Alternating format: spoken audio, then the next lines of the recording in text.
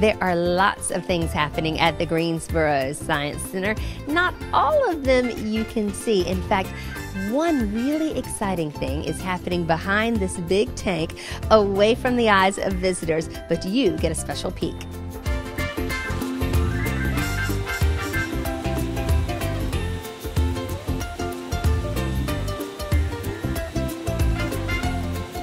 So we're behind the scenes at the Greensboro Science Center. This is Sarah Holbron, and she is the aquatics curator here at the Science Center. So explain where we are right now. Right now we're actually in the living lab, which is one of the areas where we culture jellyfish.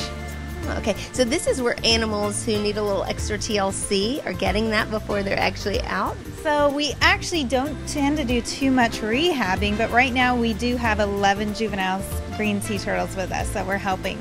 So how did they come to the Science Center? Well, a couple Fridays back, we got a call from the North Carolina Aquarium, and they have a STAR program there, which is their sea turtle animal rescue program, and they've been inundated with cold-stunned sea turtles, and we're asking inland facilities like us if we could help take care of these animals. Okay, so explain that, because it has not been a particularly cold winter in North Carolina.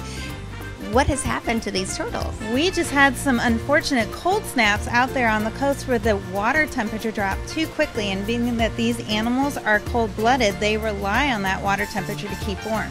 So when it drops too quickly, they become hypothermic and very lethargic, which allows them to end up washing up on beaches. And so a lot of them washed up on the North Carolina coast. That's correct. Over 225 just around the North Carolina aquariums. And so you got the call, and so another facility, the North Carolina Museum of Natural Sciences, drove out and picked some up for themselves. They took in 8, and they picked up our 11 sea turtles. So what kind of rehab are they getting here? So other than the fact that they're going to be gaining weight and eating a lot of food and being in a nice warm tank, our vet is going to be doing a lot of work with them. He wants to look them over to make sure that they were only just cold stunned and they don't have any lesions or other potential problems. Because when they do become cold stunned, their immunity drops. So there's potential for them to pick up some illnesses. So what does the future look like for these turtles? So they just got their entrance exams yesterday, so I'm waiting to hear back on what the blood results, but overall they've been doing very well and gaining weight, and that's exactly what we want to see. And eventually what will happen? Well, when they've been deemed releasable by our vet staff, we're going to drive them back out to the coast, where they're going to take them by boat back out to the Gulf Stream, which is warm, and they're going to be released right where we found them. That's great. So why is this something that the Greensboro Science Center could take on?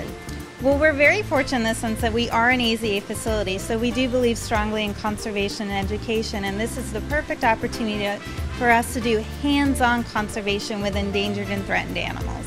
And this isn't the first time that sea turtles have made a visit to the Greensboro Science Center, a temporary visit, I should say. That's correct. No, about 5 years back, we also helped with some cold-stunned sea turtles, so we're kind of glad to see them back. Is this fun for you to be able to see this and to actually be, making a meaningful difference for these animals? Yeah, it is really nice to do hands-on conservation rather than just talking about all the wonderful things our departments do, actually getting to contribute.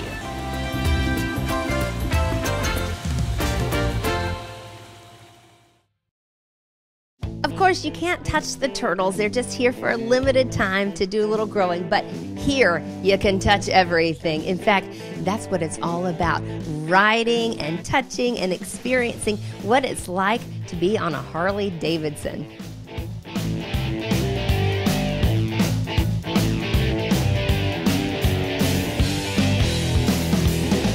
We're inside the hands-on Harley exhibit with none other than Indiana Bones, and we know that you are a Harley lover.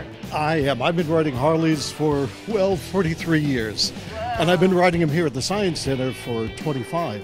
Yes, we've seen you. Yeah, when we do our Indiana Bones dinosaur adventure shows, it's tradition that we end the show by saving the day riding a Harley Davidson. So I feel like I'm in my element right now here. Because, of course, dinosaurs and Harleys go hand in hand. Well, they run on fossil fuels. So that's an important connection. All right, so you have to particularly love this exhibit. I mean, talk about a kid in a candy store. Oh, yeah, because when I was a kid, I used to dream while I rode my bicycle of being on a motorcycle, specifically a Harley Davidson. So this is part of an exhibit here where you can come into the showroom. You can take different components from off the board to decorate the bike or from off the shelf to enhance the performance of the bike, put it on here. Then you can sit on the bike and take a ride. And you can even switch things over so you can see yourself as you're sitting here riding. Because you do want to see yourself on the bike. You know, in real life, it'd be pretty dangerous to be doing that. No selfies allowed. But here, it's all fantasy. But no, it is a great thrill, and kids love to get on the bike and do that. And who can blame them? And this is the safe way to do it. All right, really is. so we can take a little walk and see some more stuff. So from the dealership, and we're looking through the window over there into the shop, because even the most finely tuned machines every now and then need a little bit of help. So they're working back there. Keep them in good working order. That's right. But there are a lot of physics involved in motorcycling. Let's take a look at some examples. So there are a number of tracks all over the exhibit where kids can take golf balls, roll them down the track and experiment with the differences that they get from starting in different locations, letting gravity do it purely on its own or giving a little bit of help. And then when you roll the balls down the ramp, they will give you feedback on the speed that we had. If you're storing energy in a motorcycle, you're storing it in the fuel that you use. There's a reason why we don't have rubber band motorcycles, because if you store the energy in the rubber band, there's not a whole lot that's happening there. Okay. That storage and release, not very impressive. Okay. If you compress gases like air, and you then, having compressed them, release, a lot greater effect. Yeah. So this is why we do not have rubber band powered motorcycles, but we compress a mixture of fuel and air, the gas, and then when it ignites, it expands, and that expansion pushes the pistons and makes the motorcycle go. Wow. But energy storage and release, potential and actual kinetic energy. It's all physics.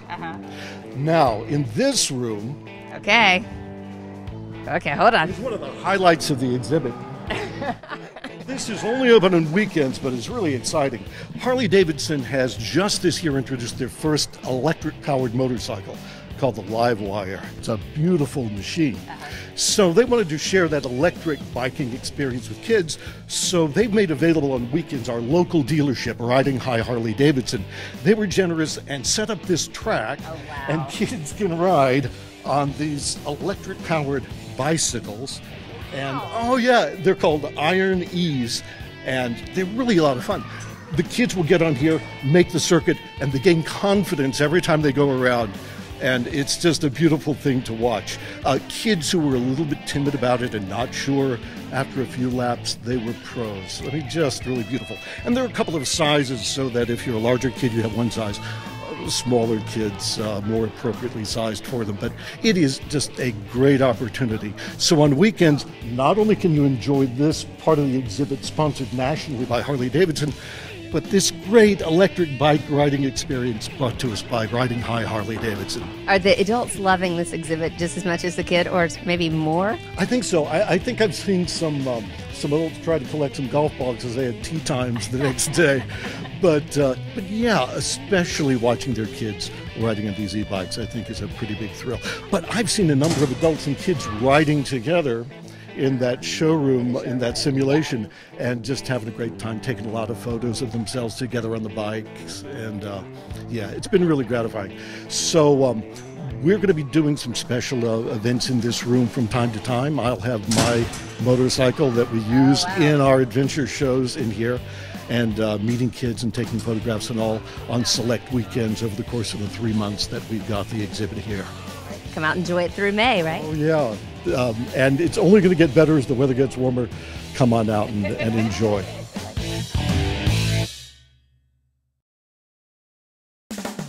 From the roar of motorcycles to the roar of tigers, you've got to visit Animal Discovery while you're at the Greensboro Science Center, because there are 2 new tiger friends here.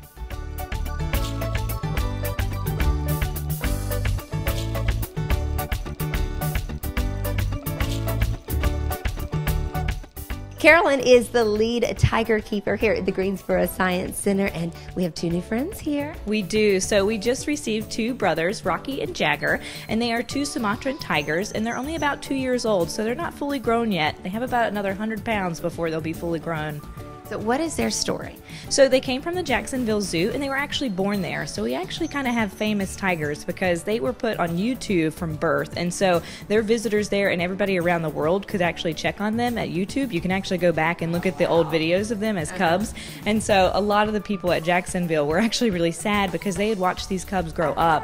And so they pretty much came here because they were kind of getting full in Jacksonville, and we got a recommendation from the SSP, which is the Species Survival Plan, to place the two boys here with us. And so we're really lucky to have these two boys. We're really excited because they are full of energy. They are really beautiful animals, and they're growing, right? They are, yes, and so they're going to grow a whole lot. Right now, they're only eating around 4 pounds a day, but that's going to increase quite a bit as they get to full growth. Now, the Sumatran tigers are actually the smallest of all the species of tiger, so they're not going to be as big as the tigers that we previously had, but they can get up to about 310 pounds, and right now they're only about 180.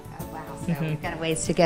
All right, what do they eat? So they are on what we call Nebraska, which is a horse-based meat diet, and so it's pretty much processed so that it has all of the vitamins and nutrients that they need in one kind of package deal, kind of like a diet that you would buy for your cat or dog, except it's raw. Okay, so how have they been adjusting? What have you noticed about them and their personality? Yeah, so we're really lucky because they are really young, and so they've been adjusting really great. They kind of go with the flow. Their personalities are definitely different, just like brothers would be with us. They are pretty much opposite of each other. So you have Rocky, who is like really excitable. He loves to play with everything, goes right out the gate, and is comfortable pretty much right off the bat. And then you have Jagger, his brother, who's a little more reserved, a little more quiet. He's probably going to be the one that's kind of lounging in the back watching everybody, while Rocky is going to be the one up at the window playing and looking at children. And the exhibit has undergone some renovations just for these two. It has, and so we did quite a few things. I know I was in there spending lots of hours doing some stuff to the exhibit as well, but some of the new features that we've added, we have a working waterfall so that they're going to have working water, and tigers are one of the only cat species that love water, so hopefully in the summer you'll be able to see them playing in that waterfall. Along with, we've added a lot of natural wood perching, and so this, they can climb a bit, they can scratch their claws, and we're actually hoping to add in a feeding station to that as well, and maybe do public feeds for them. Oh, wow, that would be something. What has the response been from the visitors? It's been great. I really enjoy coming up here. We do keeper talks, and every time I get scheduled a keeper talk, I pick the tigers because I love coming up here and talking to the guests. And every single guest I have talked to has been absolutely excited and so nice and kind, and talking about how beautiful they are and how excited they are that they're here.